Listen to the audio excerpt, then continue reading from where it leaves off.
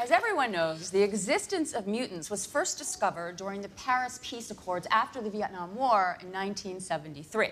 6 days later, we all watched as one of those mutants, Eric Lenscher, attacked the president and the cabinet on the lawn of the White House. Their lives were saved by a young mutant who stopped him.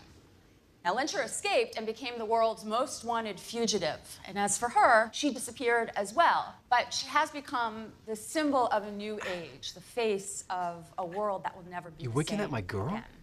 Yes, there was panic. Your girl? There's still some prejudice. I guess you do look old enough to be her mutants can father. Found in all walks of life. Excuse me, gentlemen, is there something that you would like to be sharing with the rest of the class? Can I please go to the bathroom? I think there's something seriously wrong with my eyes. Fine, Scott. And afterwards, why don't you stop by the principal's office and explain to him that you're disrupting class again?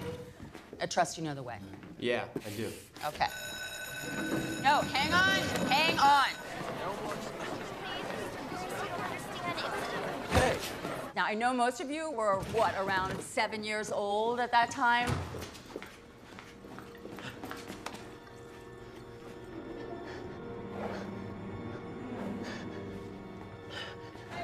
Summers! I know you're in here.